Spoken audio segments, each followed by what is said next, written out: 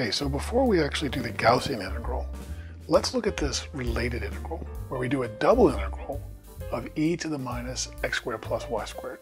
We want to use polar coordinates to attack this integral. If we switch to polar coordinates, let's walk through it. The domain x and y being real turns into r being anything, any radius, and theta being 0 to 2 pi.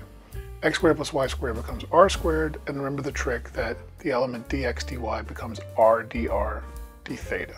So the rectangular integral of e to the minus x squared plus y squared over the whole plane becomes the polar integral, where we integrate the radius from 0 to infinity, theta from 0 to 2 pi, and we end up with this simplified integrand.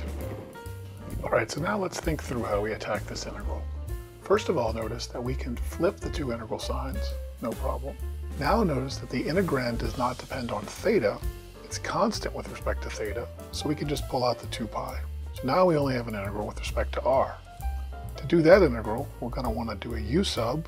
When we do the u sub, we now get an integral of a simple exponential, do a little bit of a simplification, do the integral, plug things in, and we end up with the answer of pi.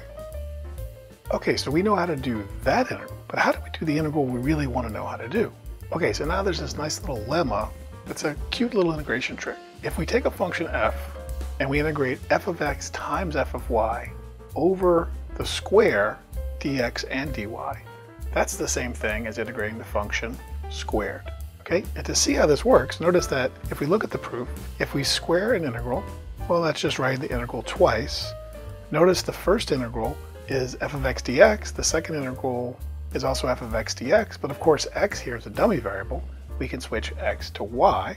When we switch x to y, we now have two integrals, one over dx, one over dy, and then we can just recombine them. The dx's and dy's pass through each other. Okay, so now we use the lemma, but in reverse. If the double integral is equal to the single integral squared, the single integral is the square root of the double integral.